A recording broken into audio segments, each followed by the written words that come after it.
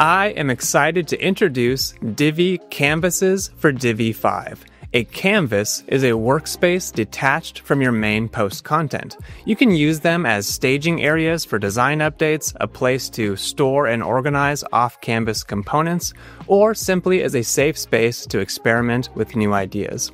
You can create global canvases to build website-level off-canvas menus and pop-ups, as well as local canvases for specific posts. Let me show you how it works. You'll notice a new canvas drop-down menu at the top of the builder. You can use this to switch between canvases or add a new canvas.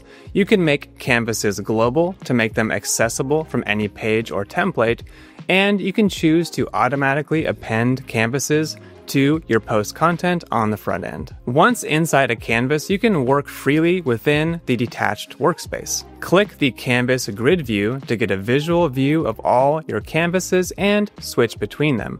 You can right-click to edit, duplicate, export, and delete. You can also assign any canvas as the main canvas for that page.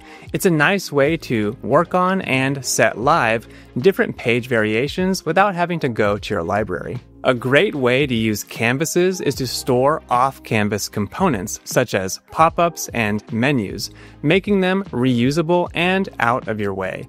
That's because we updated the interaction builder to work with off-canvas elements. For example, you can create an interaction on your main canvas that targets an off-canvas pop-up.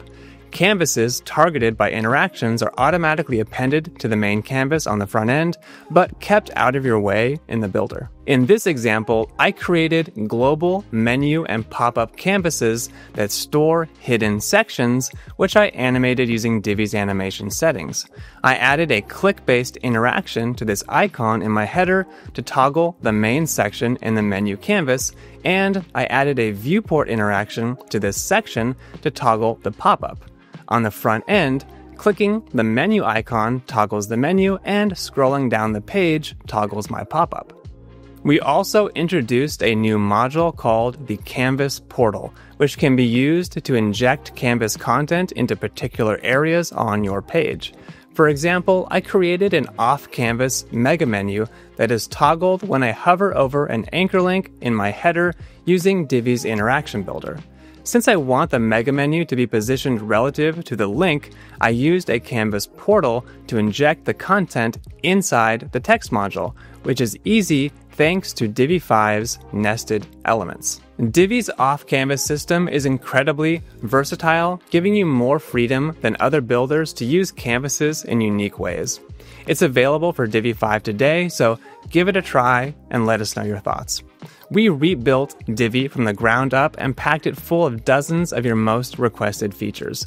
Forget everything you thought you knew about Divi because Divi 5 is an entirely different beast. In case you missed it, we recently released stacked and nested presets for Divi 5.